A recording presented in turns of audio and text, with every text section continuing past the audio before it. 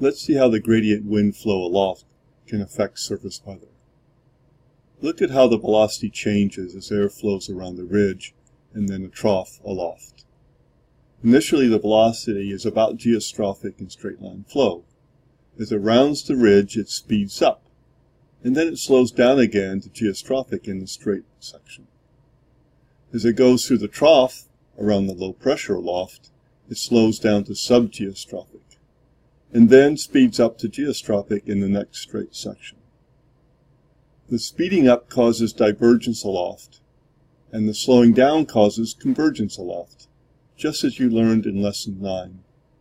You also saw how convergence aloft can lead to divergence at the surface, which contributes to a surface high, and how divergence aloft can lead to convergence at the surface, which contributes to surface low.